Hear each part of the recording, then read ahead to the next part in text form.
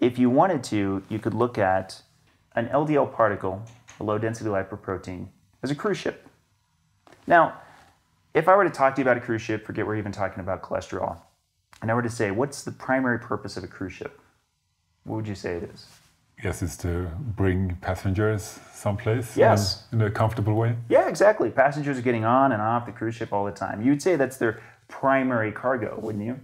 So yeah, I would say triglycerides in this example would be the passengers. So what would you say the cholesterol would be in this example? That's a good question. Maybe it's the lifeboats. I don't know. That's exactly right. Because they're so prominent there. That's exactly right. It's the life rafts.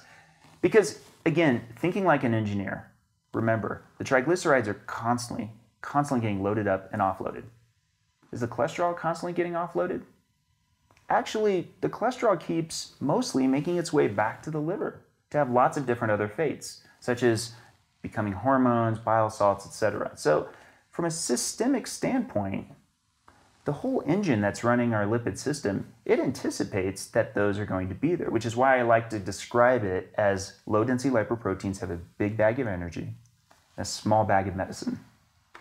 They usually use the energy. They don't always use the medicine.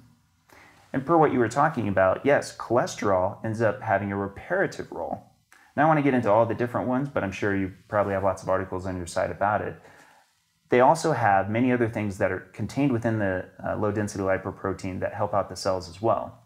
But without question, you could put me on a panel to debate it with some other lipidologists and I'll win in a few minutes. Without question, it is an energy distribution system first, and every person on a low-carb, high-fat diet should know that.